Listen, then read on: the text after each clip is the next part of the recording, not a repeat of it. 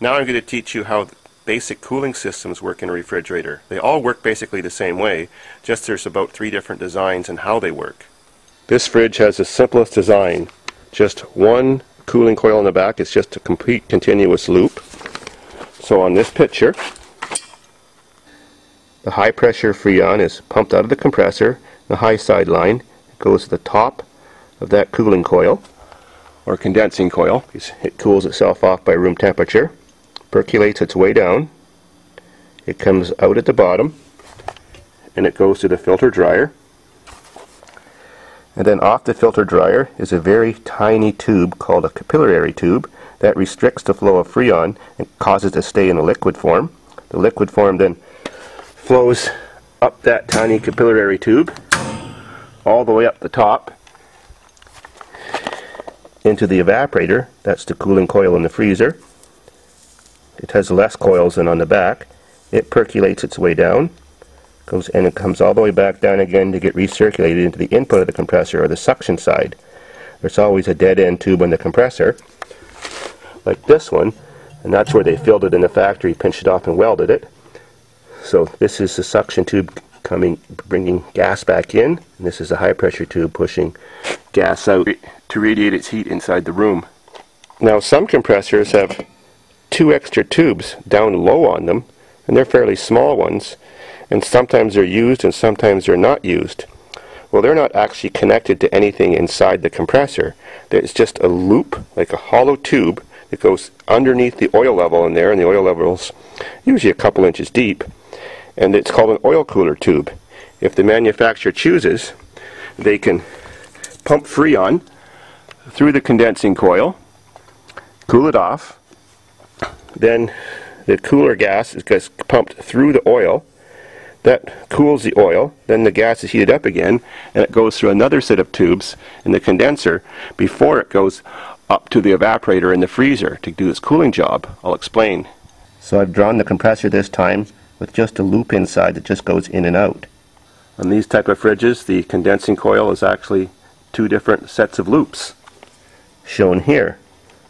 So the hot gas comes out of the compressor, goes through one set of cooling loops, comes down here, goes through the compressor to cool the oil, just comes back out again, then goes through the second set of radiant loops that cools off the condenser.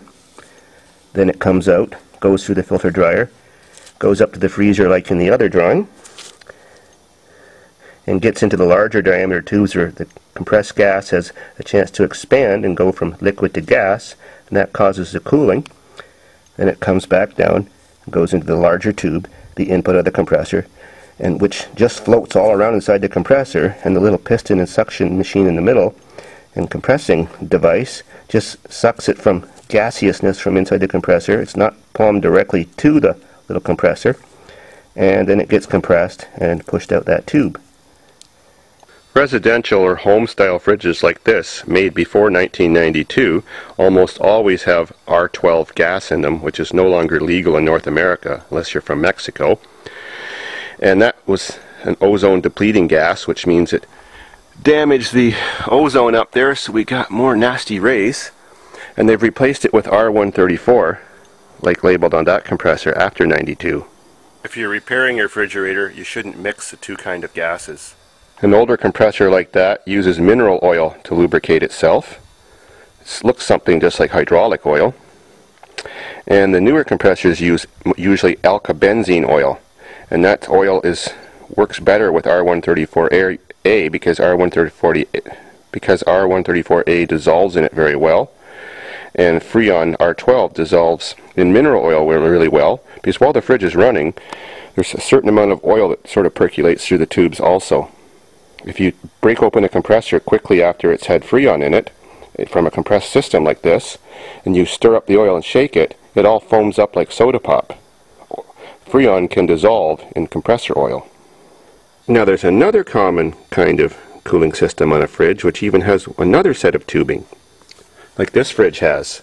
So when the Freon comes out the bottom of the condensing coil, you just see it disappear inside the wall of the fridge. I'll show you where that goes. That tube I just pointed at would be right there on the other side of the fridge.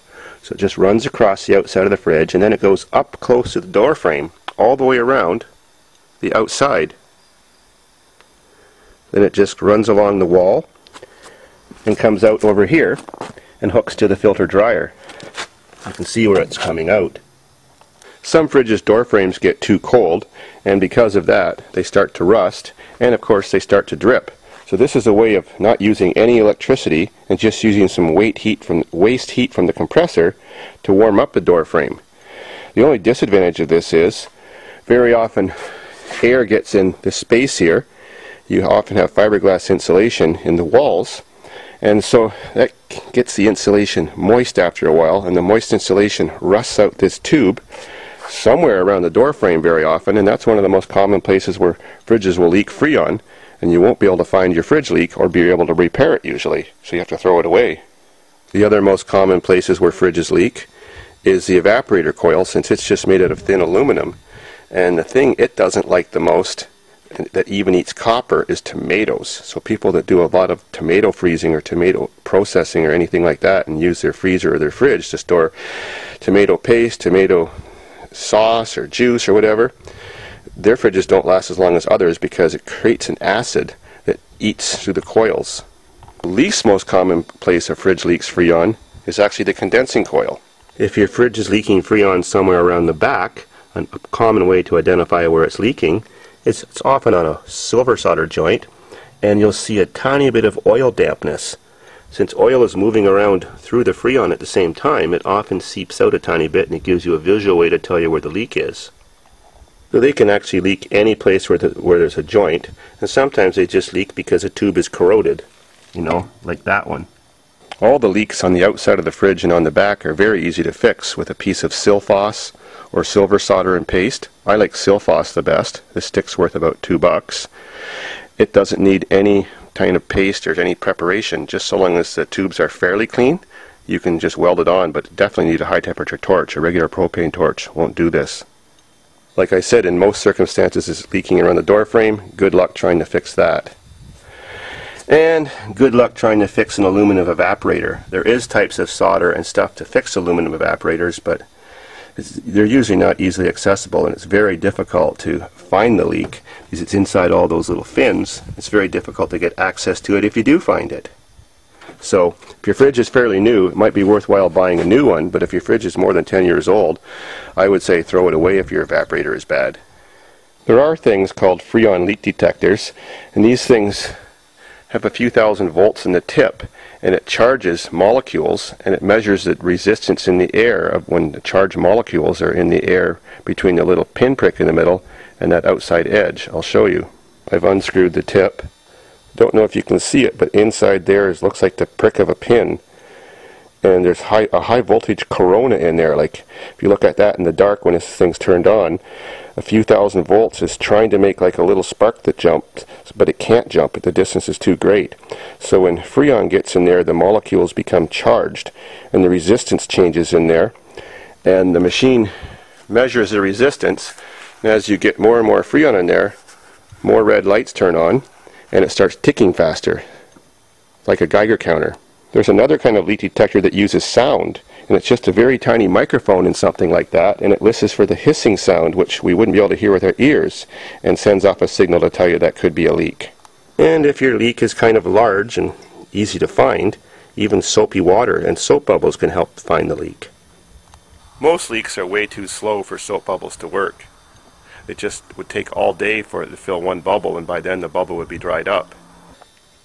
Silphos silver soldering sticks work great on copper, even if it's a little bit tarnished, but they don't work very well at attaching steel lines to steel lines or steel lines to copper lines. For that purpose, I like to just use regular brass brazing rods.